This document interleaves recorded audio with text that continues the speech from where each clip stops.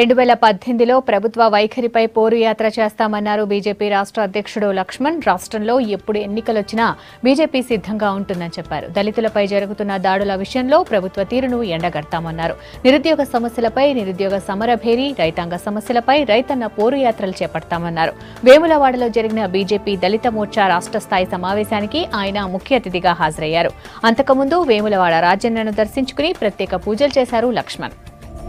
2018 సంవత్సరాన్ని భారతీయ జనతా పార్టీ ఇది ఒక ఉద్యమ సంవత్సరంగా పరిగణిస్తూ ఈ సంవత్సరం అంతా కూడా రాష్ట్ర ప్రభుత్వం అవలంబిస్తున్నటువంటి ప్రజా వ్యతిరేక విధానాల మీద పోరుబాట పట్టాలని, రైతాంగ సమస్యల మీద రైతు పోరు, ఆదివాసీ గిరిజనుల మధ్యలో తగాదాలు జరుగుతున్న సందర్భంలో ప్రభుత్వం ప్రేక్షక పాత్ర. అందుకనే గిరిజన గర్జనల పేరు మీద తెలంగాణ వస్తే ఉద్యోగాలు వస్తాయి, మా జీవితాల్లో వెలుగు నిండుతుంది, కొలువులు వస్తాయని చెప్పి తెగించి కొట్లాడిన యువత ఈరోజు ఆత్మహత్యల పాలవుతున్నారు. అందుకని ఇవాళ నిరుద్యోగ సమర బేరీ పేరు మీద రాష్ట్ర వ్యాప్తంగా కూడా యువతను ఏకం చేసి ఈరోజు మరి నిరుద్యోగం 1,12,000 ఉద్యోగాలు ప్రభుత్వం భర్తీ చేస్తున్న ఖాళీలను భర్తీ చేసే వరకు పోరాటం.